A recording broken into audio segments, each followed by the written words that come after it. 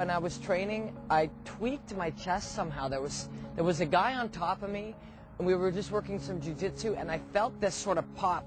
It hurts where my ribs and my sternum meet. I love Robin, but I hate fighting.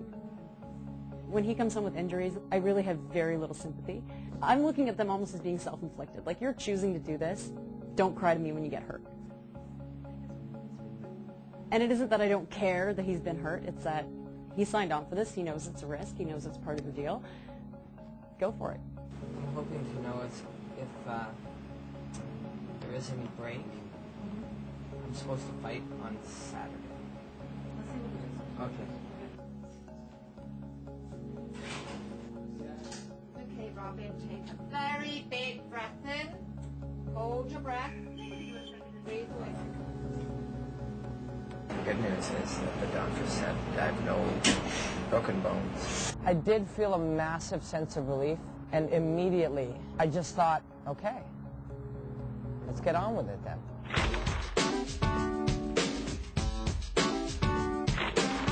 When I found out I was going to get the opportunity to do some training with GSP, George St-Pierre, I packed up my stuff and I headed for Montreal. This is your fight, you're gonna win. This is the real deal. This is the top level there is. And you do get a vision in your head of George St-Pierre knocking you unconscious. There's no easy workouts. Yeah. You signed the waiver on your way in. We don't take anybody lightly. Right? Yeah, we don't take nobody lightly, exactly. Perez has been training me really hard the last couple of weeks. When Robin come down, there's this and that. We have to only the strong survive, George. I work on some strategy.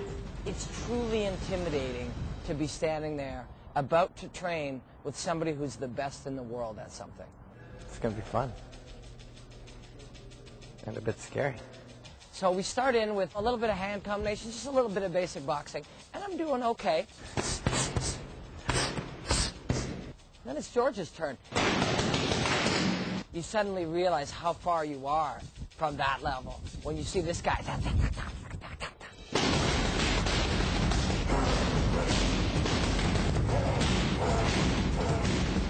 People don't understand that. You are being hit by so much heat, by so much power.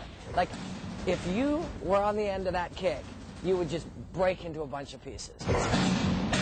If that was me, I would disintegrate. Nice, man. Very good. Try to do it from here now. Is this from here? Yeah.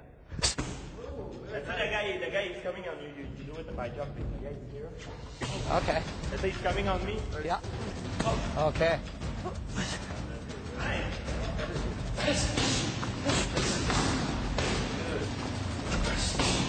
After we had worked technique, George asked me to spar with him. If he dies, he dies. If I die, I die. If he dies, he dies. Really no mercy. That's the motto we have here. I'm a nice guy, but I want to drink. It is terrifying. Really, really terrifying.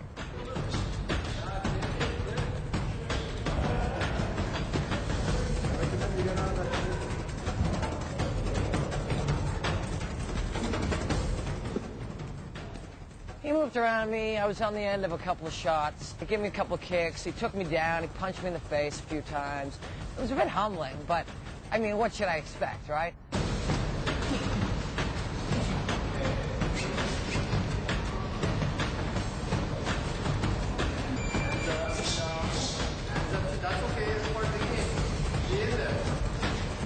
Round one didn't go so well.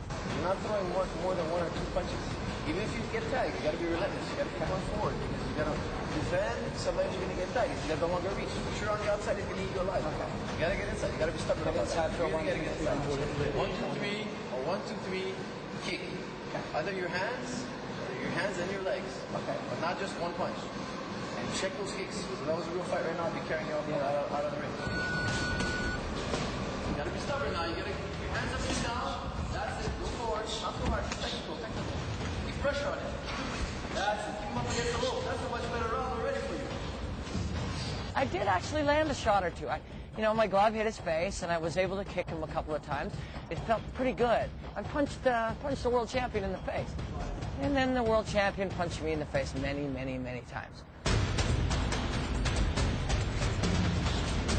It's scary when a flurry of punches comes at you from a world champion, but then you start thinking, hey, St-Pierre's kicking my ass.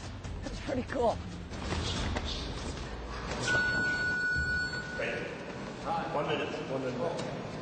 He's got a good little base. I'm very impressed.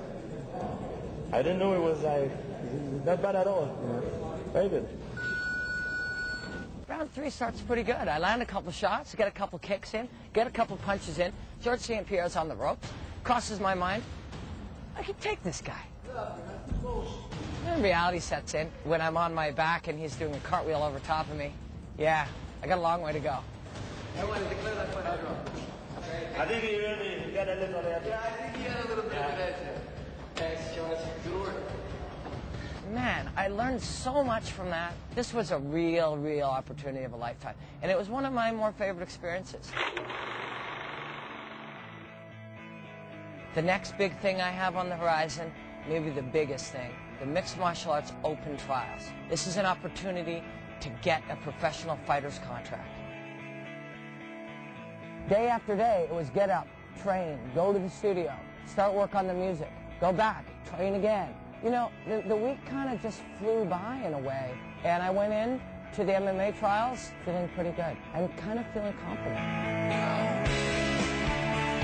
In one day, all of these promoters from all of these professional fight organizations are going to watch a whole bunch of wannabe professional fighters train and fight and compete and see who's got the skills and the guts and the heart and the drive and the ability to become professional fighters. What does that mean to me? That's been the whole goal. I didn't start this because I wanted to do this for fun. I started this because I wanted to give myself the biggest challenge that I could give myself. It's real work, but I'm going to trust my conditioning. Some pressure, because you know, it's a contract, that's what I want. It's going to be a long, tough day.